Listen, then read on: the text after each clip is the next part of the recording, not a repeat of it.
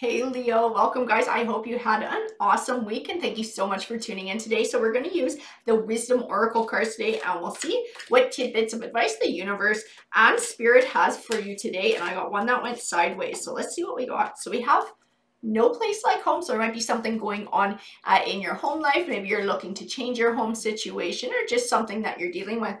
I also have building blocks. So building for the future. Maybe you're building for a new home. Or building a new home or looking to buy a new home. I also have Yang. Yang speaks of a need for action. This is a time when you can actually take action to go ahead and get whatever this goal is, this thing that you're building for. I have a never-ending story. So the never-ending story speaks of a need to recognize that our lives are like long story books. They're full of chapters, so full of endings, but also full of beginnings as well. So maybe you've had a few setbacks and it's sort of shaking you a little bit. You're feeling a little bit of doubt here, guys. I also have orphaned. So orphan speaks of feeling alone, sort of looking for direction in life. I feel like it definitely ties into this never-ending story. So maybe you've had a setback here, sort of got you feeling down, got you feeling like you're doubting yourself. But I feel like now is the time to act. I feel nothing but positivity with this Yang card. So I feel like whatever you're building towards, there's some sort of opportunity there waiting for you to take it. I have the Six of Cups. The Six of Cups speaks to the past. So I feel like you're moving on from the past, putting something in the past, moving forward. Something is coming to an end, but that also means that something new can begin for you guys. I have the Seven of Pentacles, which represents an abundant harvest. Not just the abundance of the harvest, but of the groundwork that has to get put in to attain that abundant harvest. So definitely I feel like you've been building for that. And now I feel like you are going to attain it. So whatever this was, whatever this setback is, this doesn't totally screw you guys. It just might change your path some. And I feel like you're still going to attain what you're looking for. The Eight of Swords represents feeling trapped or stuck in negative thoughts or emotions, so much so that you have trouble finding clarity. I feel like it's the way that you're feeling and the way that you're thinking, whatever this is that sort of came to an end, this path, this setback that you're having, is really knocked you on your ass and caused you to have a lot of self-doubt here, guys.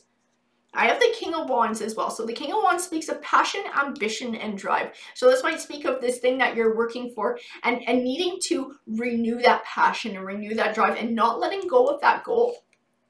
I also have the Queen of Pentacles. She can speak of success, of wealth. She's very generous and very kind and caring. So this might come into play. There might be somebody in your life who's going to help you out, or you might be helping somebody else who's going through this rough, shitty time, guys. I also have the Chariot card. The Chariot card represents positive movement forward. So it's definitely encouragement from the universe to be able to keep moving forward and not let whatever this is break you. Because this ending is just the beginning of a brand new chapter. It's just a little deviation, just something you have to navigate. You can still have what you want in life. This is not the be-all, end-all. I also have the Nine of Swords, which is the progression of the Eight of Swords, the feeling trapped and stuck. It can also speak to depression and anxiety. So I really feel like this is definitely knocked you on your ass. I'm going to give you a closer look at this Orphan card because I feel like this basically sums it up. How miserable that person looks, how dark things feel, and how alone this person feels. I have the King of Pentacles. So this King of Pentacles is a lot like the Queen. He speaks of wealth. He speaks of success. I feel like he's speaking to what you're going to find. So by being able to move forward, by being able to move on, and keep persevering, finding that drive again, I feel like you are going to get to that King of Pentacles. You are going to be able to achieve that thing that it is that you're working for. And I believe it's the Ten of Cups. And the Ten of Cups is abundance in the home life. So it represents your goal. It represents the thing that you've been building and working towards. And I do feel like you're going to attain it. I feel like this path isn't quite what you thought it was going to be. And definitely whatever this setback is, fucking sucks, guys. But I see that you're going to be able to move forward. You're going to be able to find something new here.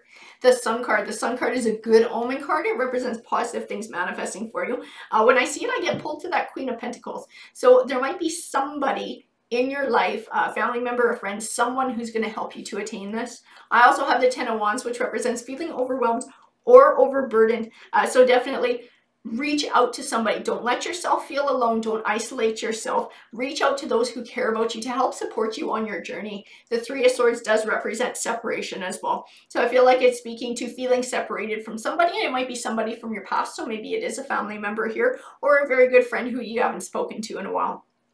But I feel like that's going to play a big part in you being able to sort of renew that passion, recharge your batteries, and come onto this emotional funk that's weighing so freaking heavy on you. The Ace of Pentacles represents new beginnings. This is a new beginning. There's an opportunity out there waiting for you to take it.